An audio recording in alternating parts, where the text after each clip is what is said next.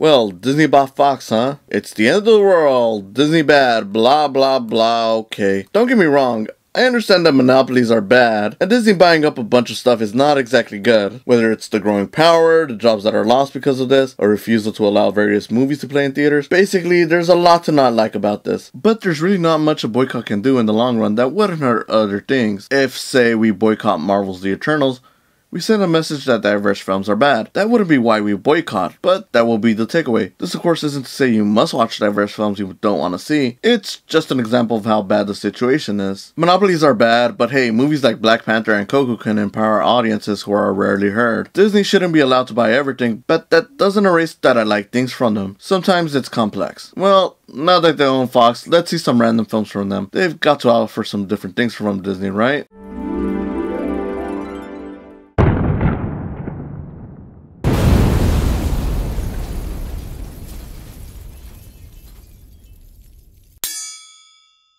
Well, unlike Disney's Marvel heroes, Fox has done Zorro, the famous Spanish hero who has been in various films and shows, like the Disney one.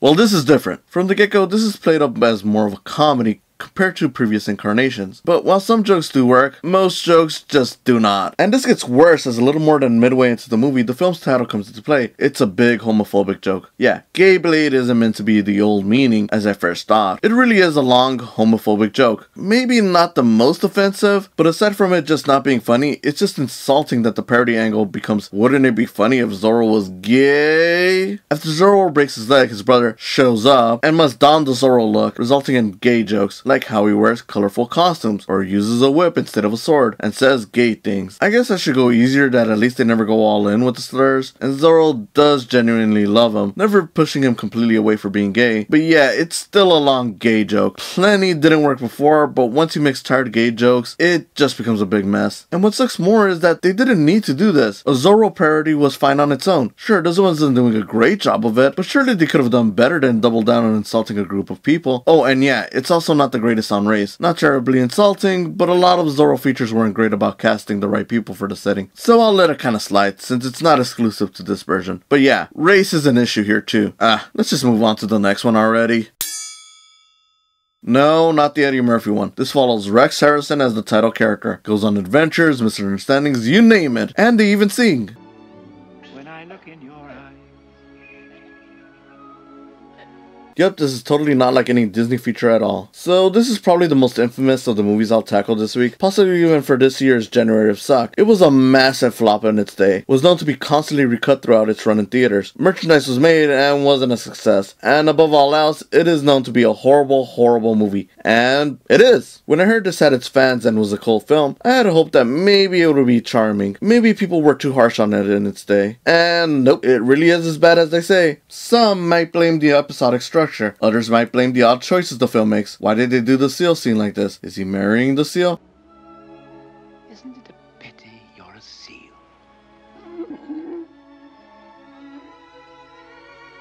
But simply put, it is a long, dull movie. None of the songs land well, a lot make little sense to even happen, and the performances range from kind of quirky and interesting to just annoying. Admittedly, I do kinda like Rex here, but beyond that, I was just bored. This reminded me of the old live-action Disney movies, but somehow even worse than the ones I've seen. And oh, look at that, more racist caricatures. I mean, it's not the worst, but I don't know, it still just feels wrong. Not helped that a lot of the native people look like they were painted darker. I could be wrong, but they certainly look like that. Look, the movie is well-intentioned on how we treat animals, but it just felt so bad. Especially considering one of the plot points is Doolittle selling an exotic creature to the circus. Like, you'd think the guy would know better. Not to mention the Doolittle one, its subplot takes up a lot of time for essentially no reason. But to give an excuse to pad this out. It's dumb and I'm getting sleepy just picturing it. And just like that, we got the best movie of the week. The annoying thing is, it's still not good. Now, admittedly, this is the one movie I remember seeing as a kid. I didn't remember much else beyond the cute punchline of the film, but fans who have given it somewhat of a cult status maybe hope it'd be good. It is not. Look, I respect the more mature tone of the film. I think the animation is mostly good, but the pacing is never right. The story is nothing special. Some of the rotoscoped animation, at least it looks rotoscope, feels too stiff, the CG has aged badly, and the music is so annoying. It feels dated on the movie. Look, I really want to like this one. Titan AE was the final theatrical feature from Don Bluth. But it's a gigantic mess. As said before, the CG is bad. Not helped that the villains tracking our heroes down are awful looking blue aliens. Eventually we get a double crossing and then a double cross on the double cross, but the first double crossing is eventually redeemed. And why was there so much double crossing? I don't know, it was silly padding. And look at that, even this one has some stereotypical imagery. I mean, it's the future, are these clothing styles really necessary? Anyway, the biggest offense is that the movie is just dull. The leads have dull voice work, the journey's pretty simple, with the threats never feeling as threatening as a story like this demands. And even the love just feels like the movie is just checking off a list of requirements to be considered an adventure film. Though, to be fair, there was a concept for an intriguing adventure, and the occasional designs and chases does make this slightly more entertaining than an unfunny gay joke and an incredibly boring and overlong family film. So my biggest surprise here is how all three films have some not so positive imagery for different races. Okay, fine, I'm not surprised the Zorro movie had them, but the others, how? Why? It's baffling. With Zorro, this is a new territory. We've had white actors portray the hero. I don't care if you say Spanish man can be white, well that's true, not just any white man can play Spanish man, even more so when Zorro is in the period where Spanish California would become Mexican California. So I was originally planning to ignore Zorro on this part, but then the others have to have their caricatures. So fine, let's discuss a bit on this. Obviously, we shouldn't be surprised that older movies feature racist caricatures. They're from a different time, but Titan AE isn't that old, so this is still a topic that needs to be addressed because racist imagery didn't end when we pointed out that the Dumbo Crows weren't culturally sensitive. They're still alive and persist. And before the Morons show up, yes, I understand that these movies don't intend to be harmful. Titan AE's Asian characters help our leads and don't do anything really offensive. The natives in Dr. Dolittle are portrayed as smarter than originally seen, but that doesn't negate that the visuals used to identify them as different from our heroes is built on what they'd be viewed as stereotypically. Sure, different cultures have different styles, that is true, but there's a difference between dressing people as they normally would be and dressing them a certain way to make sure the audience understands they're not white. Why do these people dress like this in the future? For their culture? Or so that we know they're Asian? Hell, the female lead is Asian,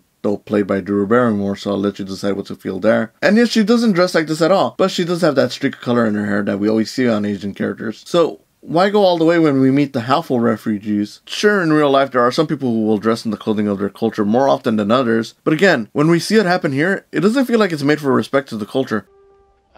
Dolittle is probably worse here. I don't know if I can confirm it, but some of these natives look like they were just painted darker. And while we do find out that they are civilized, thanks to white people if I remember correctly, they still end up falling back on racist tropes. It's for a longer stretch than Titan AE's racist business, as well as a lot easier to pick up on, so I imagine this has been discussed by others a lot more. Funny enough, the biggest issue in all three films is that they're all so dull. Gay Blade isn't funny, so it's just got long stretches where it's just noise until we hear something homophobic. Dr. Dolittle is never as charming as it thinks it is. And Titan AE mistakes mature tone for an excuse to avoid being a compelling adventure. I'd say Titan fares best just because there is an interesting idea at the heart of it. It's just never taken advantage of, right? That having been said, Zorro and the Gay Blade would be the one that I'll probably remember the most just because of how insensitive it gets on the material.